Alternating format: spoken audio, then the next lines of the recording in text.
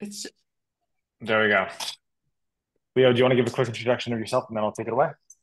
Yeah, sure thing. So good to meet everyone. I see some familiar faces from Founders Camp, I think. I'm Leo. I look after our VC partnerships for the UKI for Deal. And I'm here essentially as an extra resource for you guys. Of anything when it comes to international expansion, looking to hire abroad, wondering what salaries are, that sort of thing. Treat me as a extra resource and happy to help out where I can.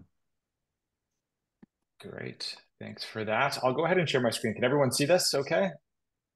Yep. Mhm. Perfect. So my name is Matt Monnette. I'm the country lead and head of expansion for the UK and Ireland at Deel. Prior to joining Deel, I was actually someone that one of our current clients, Shopify, sent over from Canada to the UK to open up their UK and EMEA office. So the first sent over on the ground.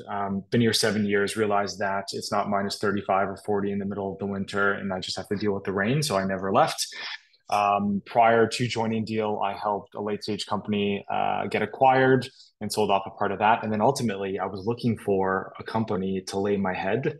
And Deel came along and loved the proposition. And when I joined Deel, there was only, I think, 230 people within the organization. And fast forward to today, we have roughly 3,900 employees in 105 different countries. So we've grown quite a bit.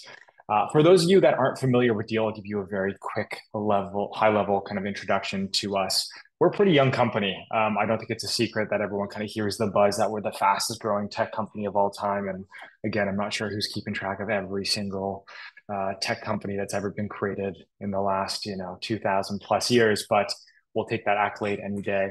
Again, we were founded via YC in 2019. Fast forward to today, we have 25,000 customers, 120, actually, it's 128 entities set up internationally right now that our clients can use. We have a valuation of 12 billion. We've done just over 500 million in ARR. And again, a company that drinks its own champagne and really kind of lives and breathes what it is that we do for our clients as well, with over 3,000 staff in 105 different countries, all working 100% remote. But I guess what's kind of got us there, right? So back in the early 2019 days, we effectively were created to help clients or companies hire and onboard global contractors and actually pay them via crypto. Um, thank God our two co-founders didn't stick on that bandwagon and just go the crypto route, because we probably wouldn't be here today, in all honesty. And we ultimately hit this inflection point where a lot of the clients that were using Deel were so happy with the contractors and so happy with the platform that they started asking us if it was possible to actually transition these people over to full-time employees, even though they didn't have the necessary entities set out internationally to actually allow for this. So we had to quickly think of a way to do this, and we ultimately launched Employer of Record. So that's effectively the ability to go ahead and hire and pay full-time employees anywhere in the world when you do not have an existing office. So we use our 128 different entities to hire your talent to it, and then effectively contract them back out to you. We take care of all the behind the scenes, and you still take care of the day-to-day management of that individual. Very similar to that inflection point we saw with the global contractors being made to full-time employees. Again, we've had a lot of clients as of late come to us and say, Matt, Deel, we have 500, 200 people spread out across all of these different regions. We want to go ahead and actually open up our own offices now because it's better economies of scale, but we don't have the resources or know-how of actually running payroll. Can you help us with that? So obviously, being a company that's built our own internal payroll teams, we thought to ourselves, well, why don't we just go ahead and offer our own payroll solution that we use for ourselves to our clients? And now we have obviously a global payroll solution. So we're really quickly becoming, as I say it in a crude term, a one throat to choke for everything kind of HR and payroll. So we're really disrupting the market. And ultimately, we offer auxiliary services as well, like mobility solutions, the ability to go ahead and move people from one country to another via visas and kind of those sorts of requests. We have an HRIS that's built into the platform as well. So we're seeing a lot of companies rip and replace a lot of their tech stack to just use one point of contact, being Deel. And then we also offer entity setup and maintenance and professional services that clients may need through the life cycle and different stages of their growth as well. Um, so kind of taking care of everything regarding HR and payroll and compliance. And we have a couple really good logos to kind of show for it, from Shopify to Nike to Revolut to Klarna to Notion. The list kind of goes on and on.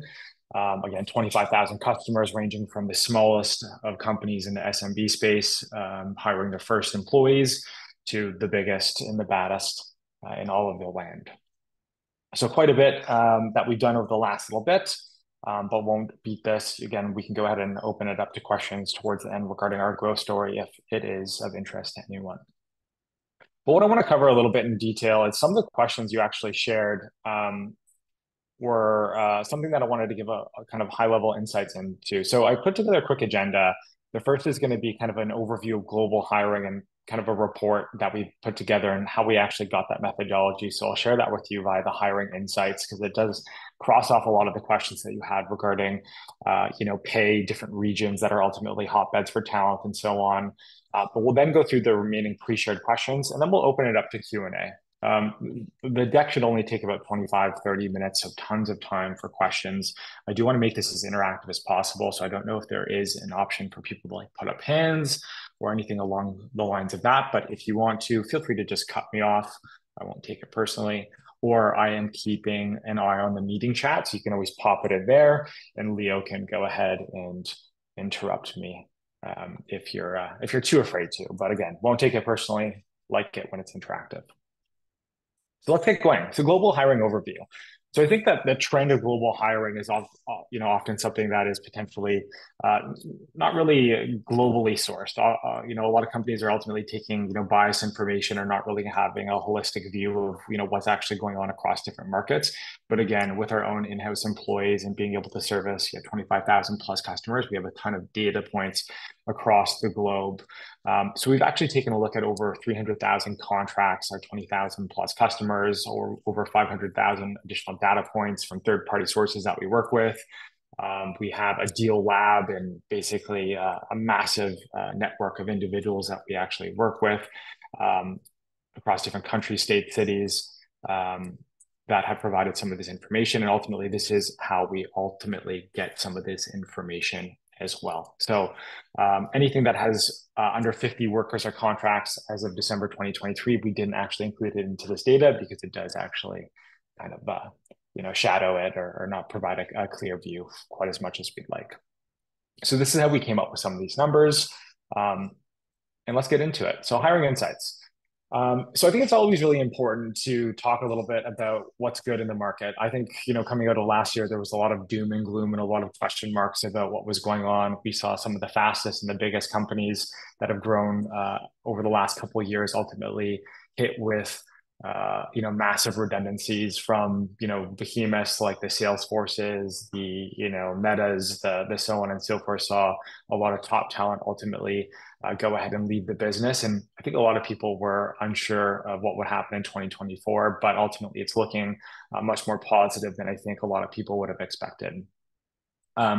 So looking at last year's data, hiring of UK talent by international companies increased by 8.4% in 2023. So it was looking much more positive than we previously saw.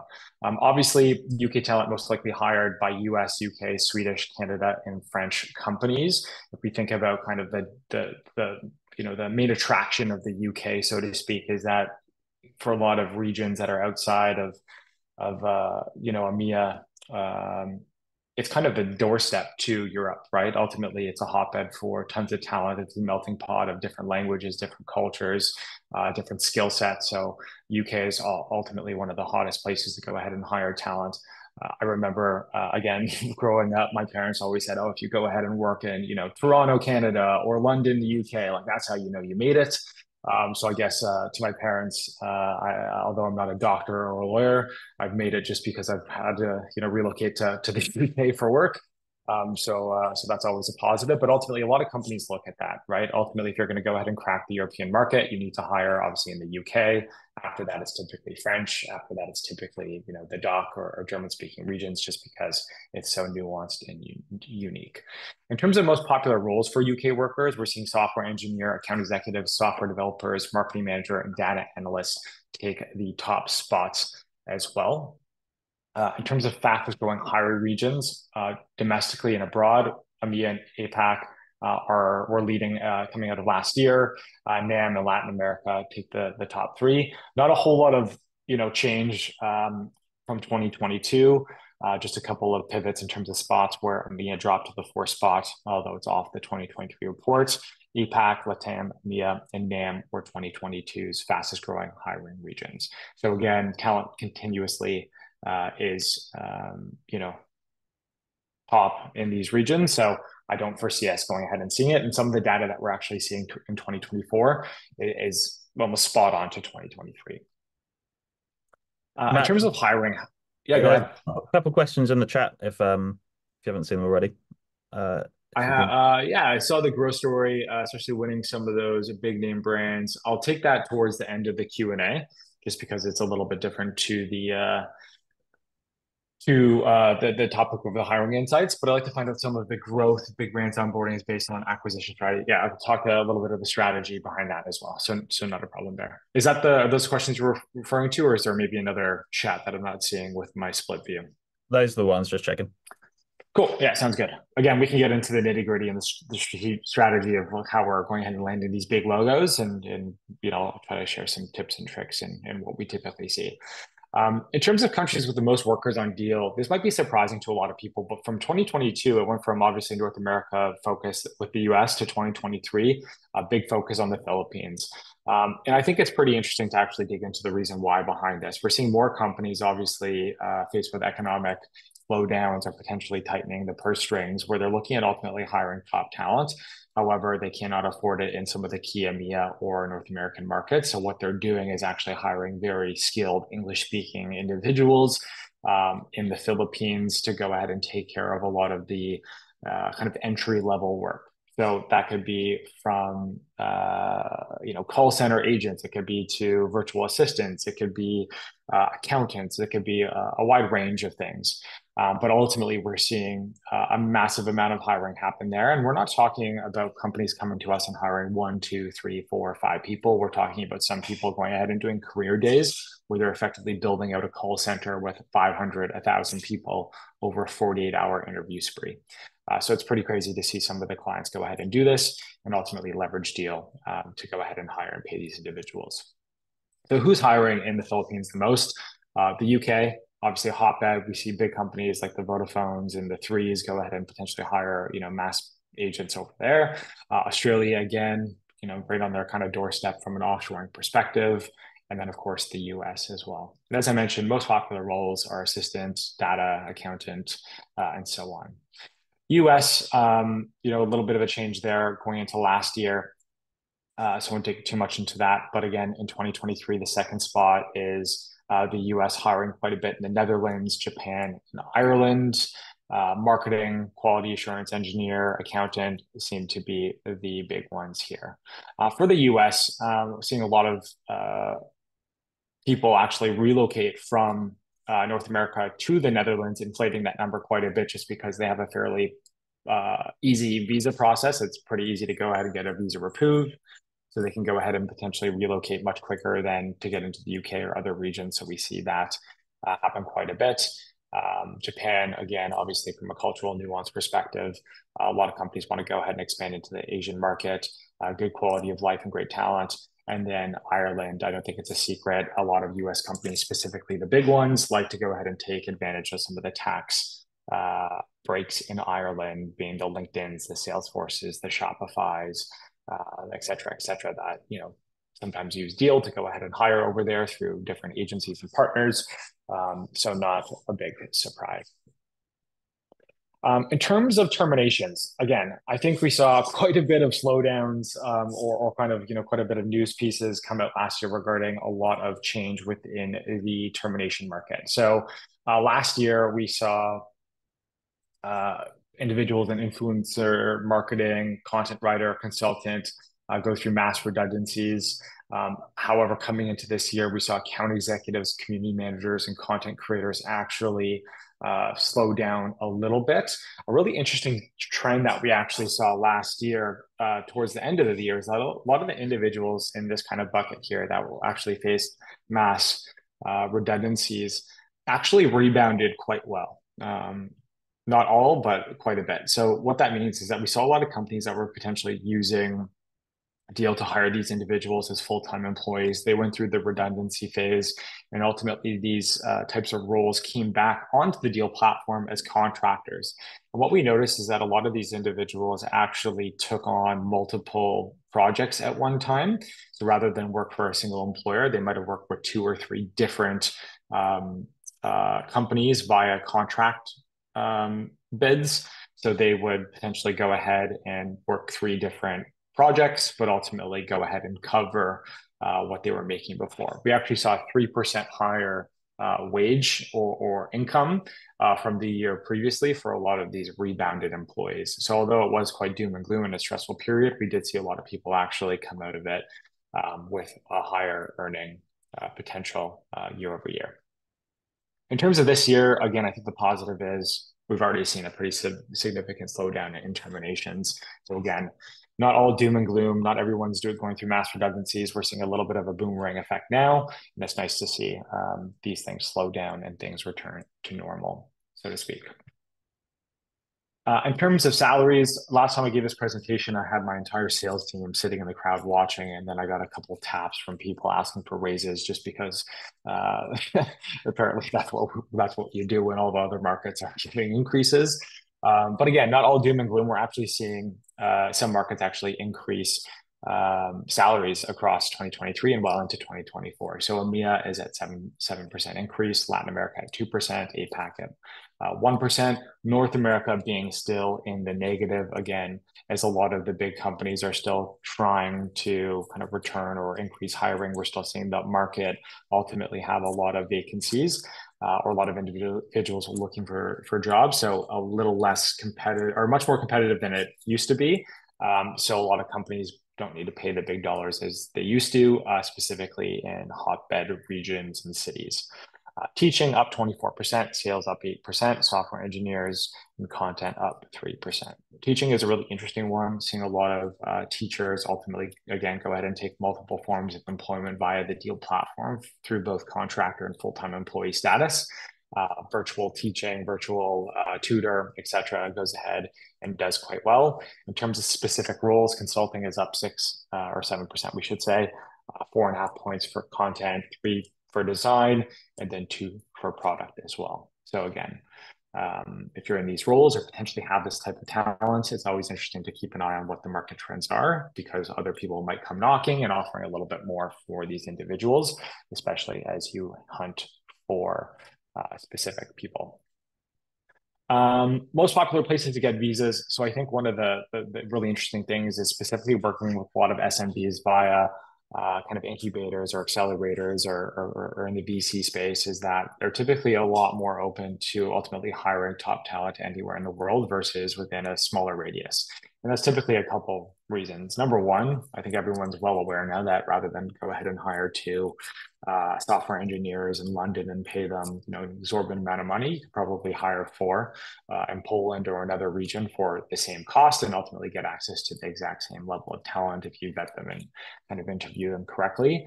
And number 2 is that I think everyone coming out of COVID has realized that you can get, a lot of work done without being within a 30-mile radius of an office or even, being in person. Obviously, it's not, specific to every single role or leadership teams and so on. But I think more and more companies are more open to hiring the best talent anywhere in the world versus going ahead and hiring someone within their own backyard. As a result of that, we see a lot of top talent actually go to these countries, the UAE, Netherlands, France, UK, Singapore, Spain, Germany, Canada, US, and Poland. So it's really interesting to go ahead and look at, some of these regions. And I think, the first couple typically kind of answer, for themselves. Obviously, people going to the UAE to take advantage of their amazing tax benefits over there. Netherlands, great quality of life. In France, great cheese, great wine, I guess. UK, beautiful place as well, a little rainy. Singapore, tax benefits. Spain, great quality of life. Germany, again, massive kind of hotbed for obviously penetrating the dock market.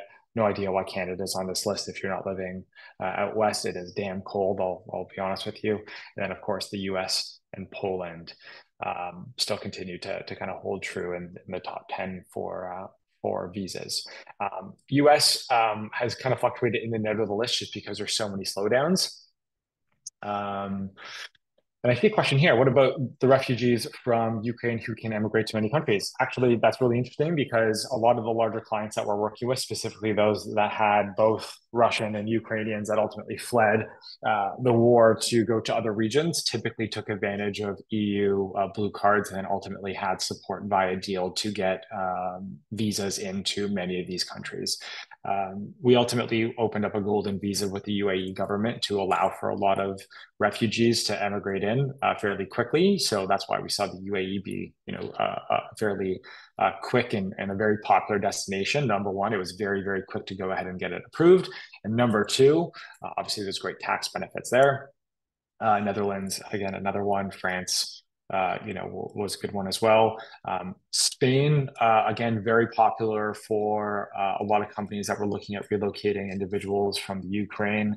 And then not on this list as well, it was Portugal, right? So Portugal, again, very easy to ultimately get visas. And I guess what was really interesting with a lot of these people that were emigrating or potentially being relocated via the conflict was that a lot of companies were actually much more open to relocating them from full-time employee status to actually converting them to contractor status in order to make the relocation process easier, right? So sometimes if you have a specific, blue card or whatever it is, you can ultimately enter into a country and be hired and set up a golden visa or like a contractor visa, so to speak, to ultimately take advantage of tax benefits. So I think it was a combination of a few things, obviously being a fairly sensitive situation, but ultimately how to get your talent and get your people to a safe place as quickly as possible and ultimately get them the benefit that they potentially are seeking as well. So we can kind of talk a bit more about that. And we have a home mobility team that can actually talk you through and kind of answer your questions as it pertains to this as well.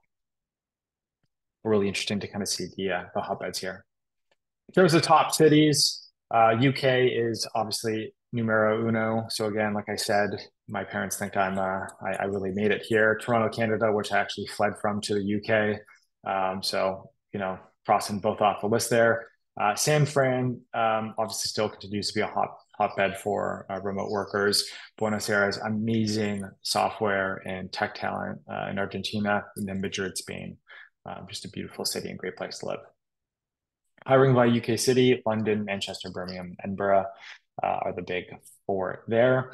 I don't think anyone's really surprised, but that's what it looks like in terms of where you can find top talent and where you should be open to hiring as well. Really interesting, and I added this one in actually, is obviously AI continues to be a massive topic for a lot of companies. We see tons of companies actually approach Deel to go ahead and hire AI talent. And it's funny because a lot of times they don't really know what the AI talent is going to necessarily be doing. They just know that they need to hire AI talent to stay up on what the trends are. But we've actually seen a 297% increase in orgs hiring AI roles, data scientists, and software engineers from the UK since Jan 2022. So again, it's a very competitive space to play in, hence why we're seeing an actual increase in salaries for these types of roles. In terms of countries, the US, Canada, and the UK are most likely to hire from the UK specifically for these roles as well. UK, in terms of roles, London, Manchester, and Bristol kind of make that up with a massive, obviously, focus on London being the hotbed. And then in terms of increase in UK organizations hiring AI roles since August, we've seen a 42% increase. And then the UAE, massive increase there at 80%, Spain 7%, Germany 10%, Portugal and India as well. So again, seeing more and more people ultimately go to these cities and then ultimately get hired by top talent internationally that are open to hiring remote talent and getting access to the best available. So really interesting trends there. I'll pause there. Any questions regarding some of the hiring and trends that I quickly skimmed through? I think, Matt, I can jump in with a few questions from the list that we sent over before, and then we have had a good number of questions come through the chat, and I'm sure people will have more questions as we go along. Ooh, love that you have it up here. My first very important question for you is whether or not you use the word hotbed so much in the other presentations or if it's just but either way, much appreciated. Love it. Fair. I think it was probably drilled into my head going into this. So yeah, no worries. Perfect. I think a lot of people want to hear about the Deel growth story, but I think the two main things we want to cover off the back of the presentation is to dive a bit more into salary differences that founders can expect, and then also tips on finding these employees abroad. So let's start with the latter. For I guess hiring a technical talent or non-technical talent, maybe it doesn't matter. What are the ways that you're seeing founders and startups locating this talent? Especially like, let's say a founder has narrowed it down to maybe 3 different countries that they're interested in learning, that they're interested in looking for, probably primarily driven by cost of talent since everyone's early stage. Of course, What yeah. are the ways that people go about finding the top tier employees there? Yeah, it's a good question. We get asked this a lot. And I think what some people try to do, or some organizations try to do, is they try to paint a very broad stroke where they'll effectively open up a role and then be like, it's an open role for anywhere, right? And then they'll ultimately get inundated with like hundreds or thousands of applications depending on the role. So what I always like to see is if you have three regions that are of interest for hiring, create 3 separate job listings. So if you're hiring a software engineer and you're open to hiring them in South Africa, Portugal and Spain, don't open one that says, okay, I'm open to hiring someone across EMEA and then filtering through a massive list to be like, where's this person located? Where's this person located? Create 3 different job postings. You'll have 3 different, applicants that are effectively matching the criteria of that region, and then you could sift through them that way. So there's 2 things. Number one, it actually makes it look like you have, more opportunities or more jobs available, but you also get applications that are actually specific to that region. So it's kind of nice on both fronts, and it's easier for you to sift through as well. And there was a second point of that question. What was it? Apologies, Margaret. I think that actually covered it. It was just Oh, about perfect. maybe we could do a bit more like after you get through the applications, what are the ways of I guess like doing some quality control and assessment, like what does that process usually look like? And also, are there different expectations from job applicants depending on what country they're coming from? Like, are some countries more tolerable of a 4-stage interview process while others want it done in 2 steps? Yeah, that's a great question. I guess this kind of ties into the kind of the Deel growth story. So I'll try to kind of put them both into perspective. So when Shwo and Alex, our 2 co-founders, were effectively looking at hiring the first couple individuals, they were challenged with it. They were basically, like, who do we hire? Where do we hire them? We know that we want to go ahead and attract the best talent anywhere in the world, but how do we kind of narrow the scope?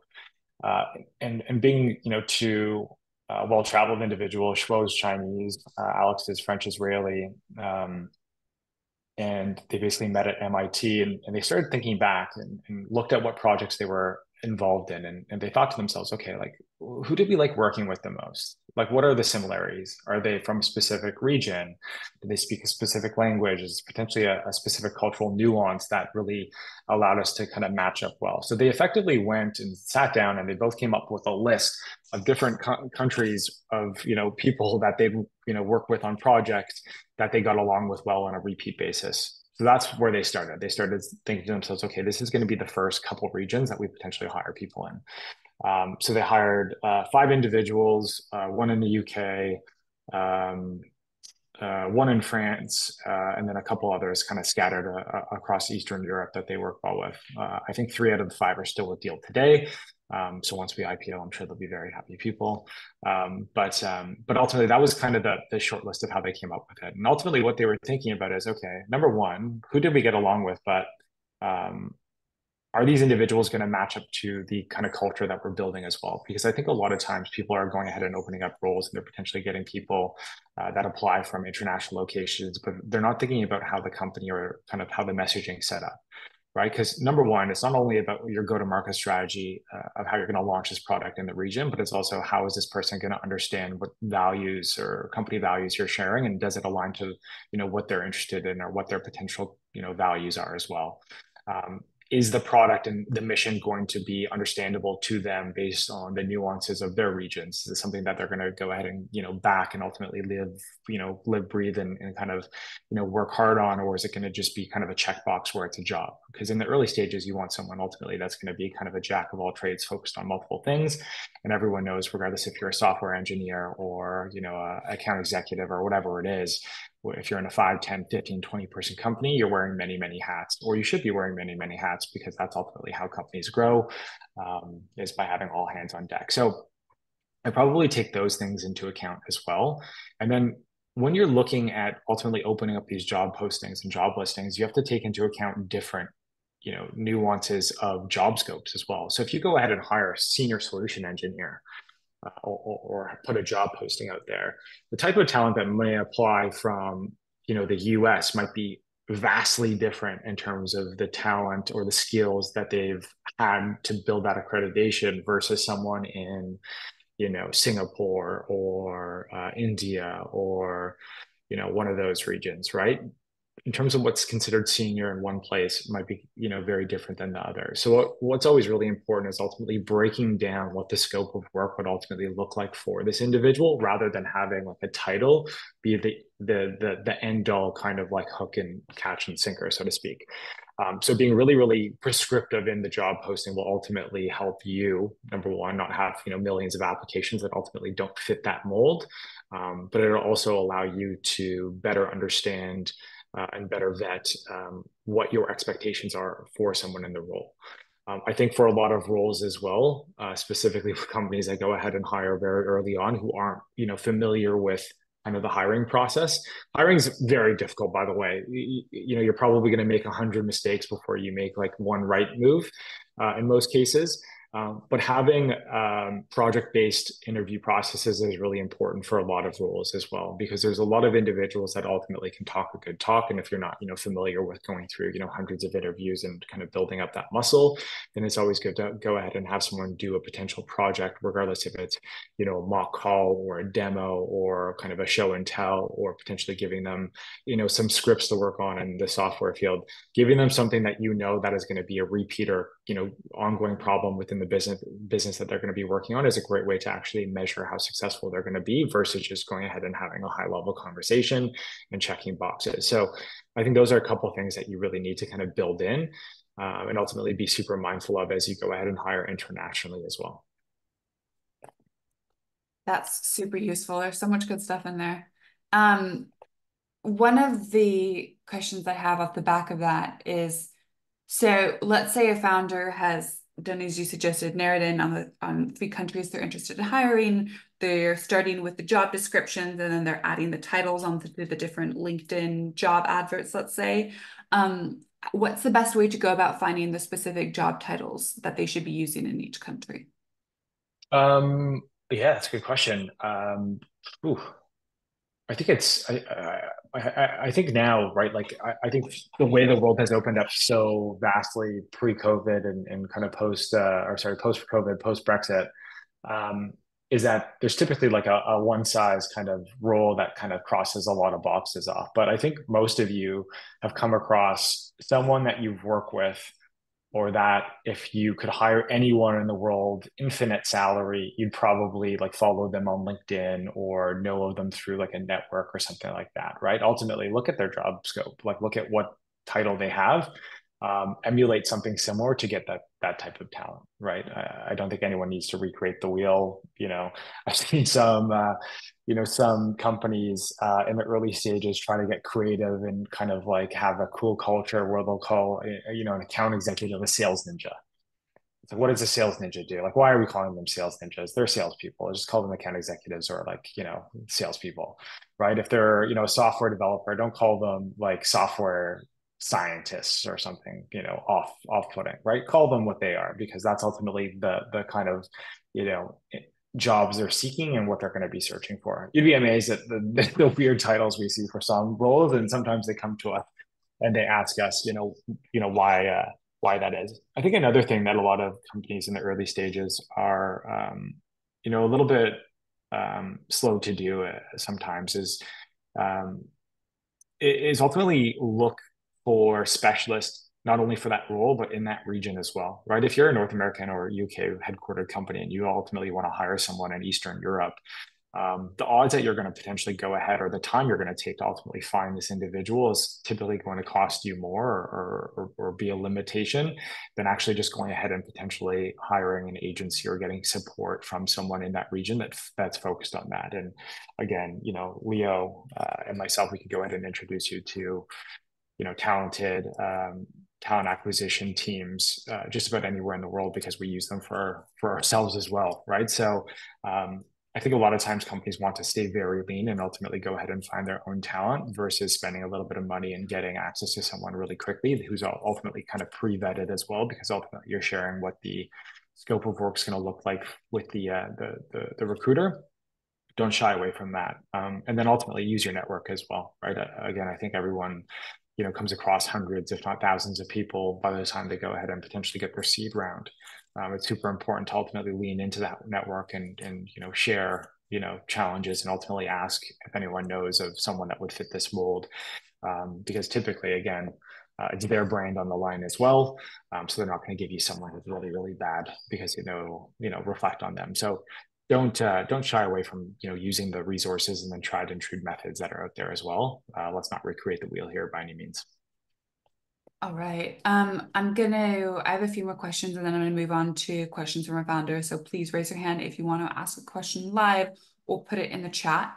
Matt, I'm really curious, what's the trajectory for companies that decide to hire the first few roles abroad in terms of I don't know, like company headquarters? Like if you decide to hire your first few engineers in, let's say, Poland, do you see most startups doing that with the intention of then opening up an office, like a full-time office in Poland, or that they want to end up relocating the engineers to London, or that they're just hiring the engineers for pricing reasons, and their plan after they raise, let's say, a larger Series A or a larger seed round would be to hire talent in London and let go of the remote employees? What does that usually look like?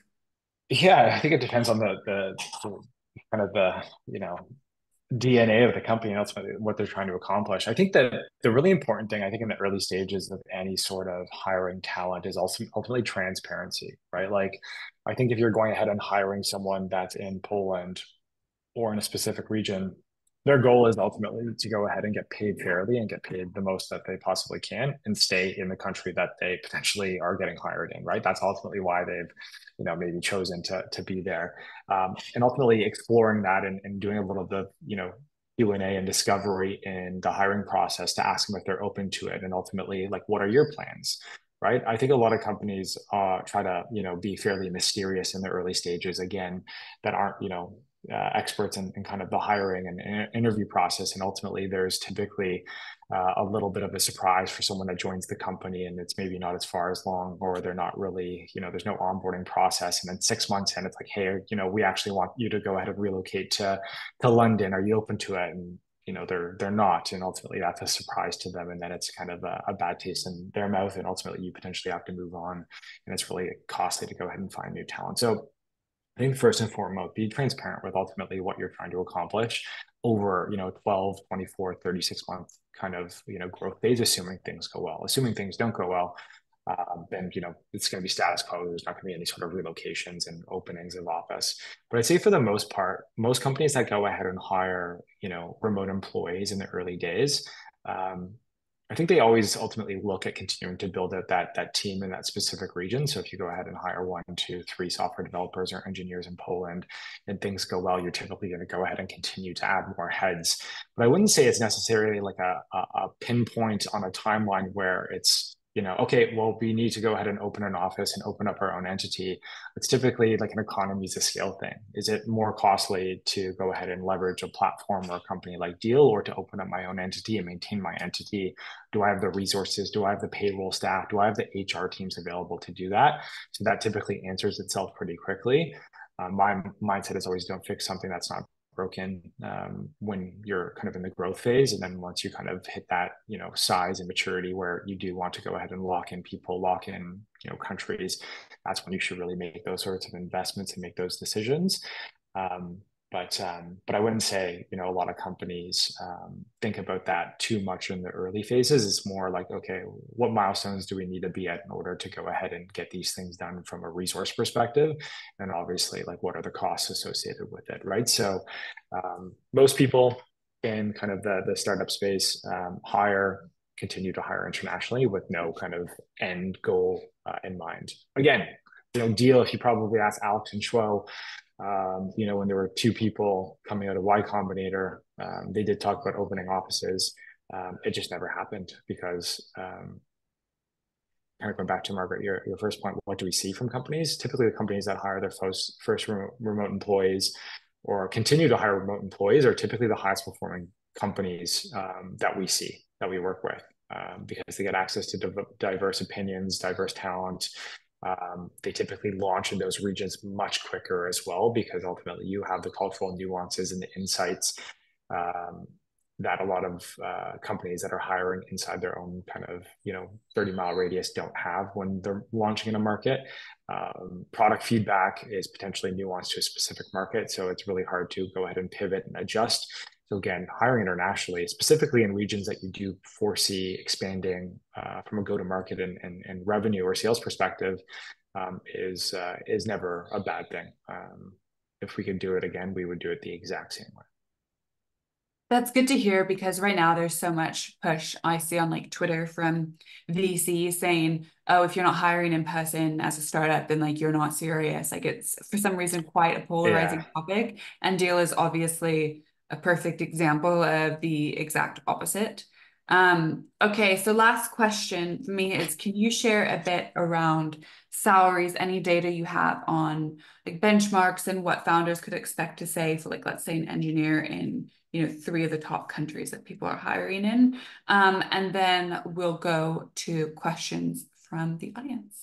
I don't like calling out audience. It sounds so formal, but no worries.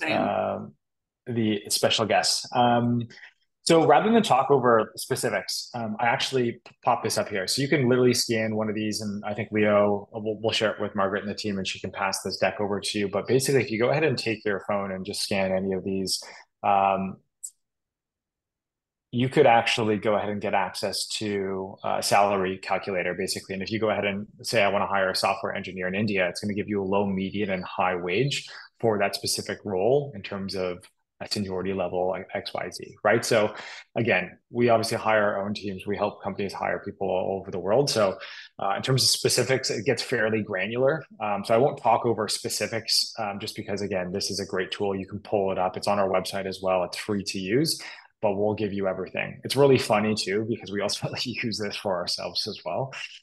So when we go ahead and potentially go ahead and hire someone, we'll ultimately use the salary benchmarks that we have access to, not only internally, but what we're seeing from other companies that leverage the Deel platform. So if someone comes to us, an example right now, I'm hiring someone in Tel Aviv as an enterprise account executive, and one of the candidates earlier on was like, I want this amount of money. And I was like, no one's paying that amount of money. And I'm like, here's how I know. And I showed him the calculator, and we went into tons of the data, right? So I think this is a really like safe way to be grounded in what other companies are seeing, specifically at your growth stage, because again, we work with so many companies that are hiring their first people. And this is ultimately in line with what you should be paying and what you should be comfortable paying. Right? I don't think it should be a surprise for anyone. But I'll leave this.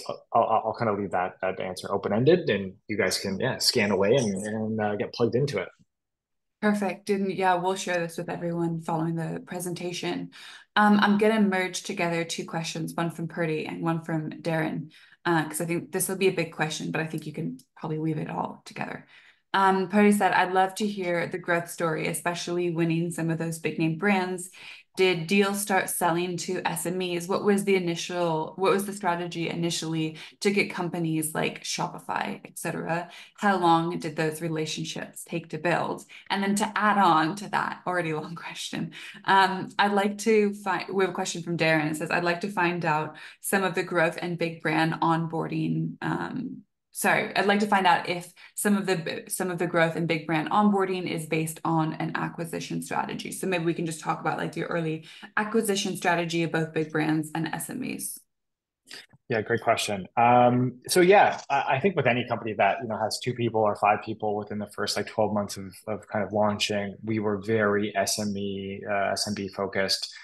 So effectively helping companies, specifically at a Y Combinator, actually, hire and retain their first, few employees, just through kind of being a, product-led company, we were very focused on the SMB market. Then we saw a lot of companies ultimately start creeping up and hiring more and more people. And then a couple ultimately kind of springboarded Deel into, what it is today and really helped us kind of shape the product, right? Because I think it's always interesting to, build a product based on what your assumptions of what the market need, but ultimately being influenced by some of your biggest logos are going to allow you to, solve for the future, so to speak. So we had quite a few companies that were very nice to us that ultimately didn't kick us out the door when we ultimately couldn't support them, but fed it all back and we built it into the platform. So some of those companies became, like Andela as an example.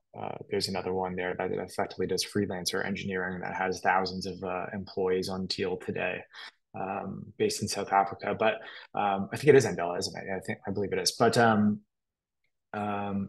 early days, really SME focused. And again, just through kind of growth, we started seeing these companies go into the mid-market space. And ultimately that allowed our go-to-market to move upstream. So we probably I want to say focused a little bit in the early days, trying to like really force our way into kind of the mid-market and enterprise space. And ultimately some of our product just wasn't ready. It wasn't until we, slowed down, so to speak, to speed up, where we ultimately really focused on some of our key clients in terms of what their asks were and really doubled down and focused on fixing some of the gaps that we saw, where we then could go back and say, okay, we have this reference, we have this happy client that is at 400 employees or 500 employees. Oh, next thing we know, they got, 100 million. Now there are 700 employees or 1,000 employees and a household name. So we're really able to go ahead and attach ourselves to some of the great clients that we were already working with to ultimately go upstream. It really interesting though, earlier on, kind of to the big names, the Shopify's, the Nikes, and so on, it was a really kind of nuanced project where we saw a lot of these companies come to us. Oh, I'm looking at relocating 5 people from, the US to Spain because they're exec talent, and ultimately they're going to quit if we don't let them work for a beach, right? Like those are some of the requests that we got earlier. Or we've just gone through, an acquisition and we don't have an entity in Mauritius. Can you go ahead and support global payroll there? Right. So early days, it was ultimately those kind of one-off smaller projects that ultimately allowed us to build a lot of credibility and trust solving those problems for big names. And that allowed us to go ahead and expand our presence within, the region. I think the biggest challenge specifically moving upstream is just getting companies to know who you are and ultimately knowing what it is that you offer.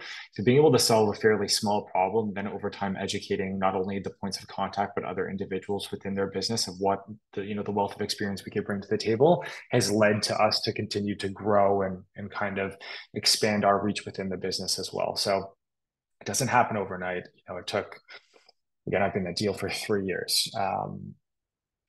When I got here, I think the biggest client was maybe 250 or 300 employees. Now we have, clients that are coming knocking on our door that have 100,000, 200,000, 300,000 employees, right? So it's not an overnight thing. But I think if you solve for your clients in the early days and really keep that feedback loop open, it's going to continue to allow you to move upstream quicker and quicker, just because you've already solved for what the demand is, right? So that's I what we've think seen.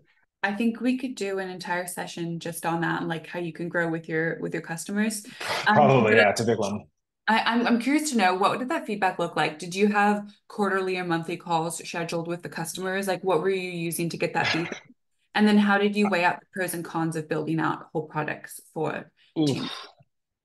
Yeah, in the early days, I'd love to say that it was like getting on like bi-weekly calls or monthly calls. I think in the early days we were so lean. Ultimately, we were selling and onboarding clients so quickly, we didn't even have like the customer support infrastructure needed to actually support a lot of this. So it was like Slack, like we ultimately opened like Slack up. I still have, calls on a daily basis at like midnight from, a CEO of like a company that we onboarded 2.5 years ago that is launching a new company and is in a different time zone and has a question. So we were getting feedback from all angles. So Slack, WhatsApp, LinkedIn, email. I've never worked at a company where, people are this responsive to client feedback and ultimately escalations. Because the thing is, an escalation is although, it's typically when something's not going right, it's a great way to ultimately fix that problem for the future as well. So, even now, if there's an escalation, both, our CEO or COO, the co-founders, they're all, all hands on deck. Doesn't matter if you're a 5-person company or a 5 million person company. It's how we solve things. So yeah, the feedback loop was just, we asked for them to just hit us from all angles. It was very overwhelming, in all honesty, coming from a company like Shopify with 25,000 employees at the time, where feedback loops were fairly closed, and ultimately it influenced product. Where you can message the CEO, he would receive the message, there would be an engineer on it first thing in the morning, and by noon the next day it would be fixed or rolled out. Right, like that's the pace at which we worked in the early days. It's now coined, a term called Deel speed, because effectively, if you ask us to do something or we need to do something, we'll turn it around within 48 hours. So it's pretty crazy. And we have another question from Barak. Half of this has already been answered. First half, it's new, really good question. How did you initially approach your pricing when selling to both SMEs and large companies? Yeah, good question. I think that the concept of like what it is that we were offering in the early stages wasn't like a new concept to the market. However, it was like an antiquated, thing, right? Ultimately, the ability to go ahead and hire and pay remote employees anywhere in the world was typically done via like agencies, and they would ask to collect documents on like email. And again, this is something that's been around since like the 80s, right? So we ultimately looked at this in the early stages of, Brexit and COVID to say, okay, how can we go ahead and help companies hire and pay remote employees now that they've relocated or potentially are open to this sort of concept, create a platform or automated way of doing it. So we did quite a bit of kind of market research from a pricing perspective. But what we realized is that a lot of companies were effectively charging country-specific pricing. So if you hired someone in India, it would be, $1,000. If you hired someone in North America, it would be $200. If you hired someone in somewhere else, it would be a different price. Oh, if you hired them if you hired them where they were on a $500,000 salary, well, we charge 10% of that to maintain that. Oh, we charge 1% if they're in this country. And it was really complex. Like there was no really easy way for clients to understand, number one, how can I forecast this into my budget from a growth perspective? And number two, like, why is this so complex, right? So we ultimately wanted to go ahead and charge the same fee, regardless of the type of employee, the salary, or the country. So we basically just wanted to take something that's overly complex from like a document collection and onboarding process and simplifying that, but simplifying the price that is allocated to that as well. So again, companies can say, okay, I want to hire someone in India. Well, I know it's $599. I want to hire someone in Australia. Okay, I know it's $599. I want to give someone $1 million salary. Okay, I still know it's $599, right? Like those are the things that we really tried to solve for. And it's been great because there's not a whole lot of negotiation as a result of it. So it saves up a lot of our time. Fabulous. Any last questions? I have one, unless we have someone from our cohort who wants to ask one. Give you like 10 seconds to raise your hand. Okay, I'll ask a question. Leo, we actually had a good conversation last time we met about competition. And one of the things that Putty and I had noticed was that your competition has like 2-3 years ago, we saw so many adverts from companies doing something similar. And now it seems like you guys are well established as like the leader in the market. Has that been intentional? Like, have you specifically focused on outpacing the competition, or have you just been like, keeping your eyes on your own lane and doubling down on what you've been doing? Yeah, that's a good question. This actually kind of ties into the growth story as well in terms of what makes Deel like a massive differentiator, and ultimately what's allowed our headcount to grow so quickly over the last like 5 years. So when we were coming into the space, a lot of companies would essentially outsource like HR, outsource legal, or outsource a lot of the kind of behind the scenes of what it is that they were offering. And we didn't want to do that. We tried it in the early stages and ultimately realized that it was just a really poor client experience. So then we opted to open up our own entities. And whenever you open up an own entity, you effectively need a certain accreditation in that region to be able to offer some of our services. And that means that you need to hire HR people and tax people and potentially legal people behind the scenes to support this. So in the early days, we were just looking at being able to provide the best client experience possible. So we ultimately had to hire these people. And as a result of it, and ultimately as a result of us receiving so much funding, we were able to do this quite quickly. A lot of our competitors didn't do that, so they were still getting outsourced, resources. So you go to them with a question, they'd ship you off to an outsourced HR person. That outside HR person would ship you to a legal person. So there was kind of like 7 degrees of separation from the actual company that you'd actually contracted with, and it wasn't a great experience. We're talking like weeks of like feedback loops to just get an answer to, can I hire and pay this person or include this phrase in their job scope. We could ultimately turn that around within minutes, if not an hour max, right? Because again, everything's closed in our own environment. So we really focus on that kind of client experience, and ultimately as a result of it, we just were known for being the best in the market. And fast forward to today, as a result of it, not only being able to build, again, that sort of support, we've actually leveraged that support and the nuances to launch additional products like global payroll and so on. So that's why we're seeing Deel continue to grow and be able to help companies at all different life cycles. Meanwhile, a lot of our competitors are still focused on what we were doing 5 years ago, hiring contractors or hiring full-time employees, right? So that's really helped us kind of springboard, is just being really client obsessed and client focused and solving for the now, and ultimately paving the way for where we wanted to go. So I think that's been a really like important kind of lesson in learning for us, not only internally but how to ultimately take over the market. It's nice, it worked well. We've also grown via acquisition as well. So obviously there's been some product gaps that we've realized it's more advantageous for us to go ahead and buy a company that focuses on that and building it ourselves, just that way we can stay in the top spot. But it didn't just happen overnight. Fantastic. We have to wrap it there. But founders, we have an amazing discount from Deel. We'll be sharing the details of that. I think we actually shared it in the WhatsApp chat last week, and on the platform, but we'll recirculate it with our follow-up email after today's session. And yeah, thank you so much, Deel team, for joining us. And now we have another session on growth that Purdy is going to lead, so we can stop the recording here. Wave goodbye to Matt and Leo.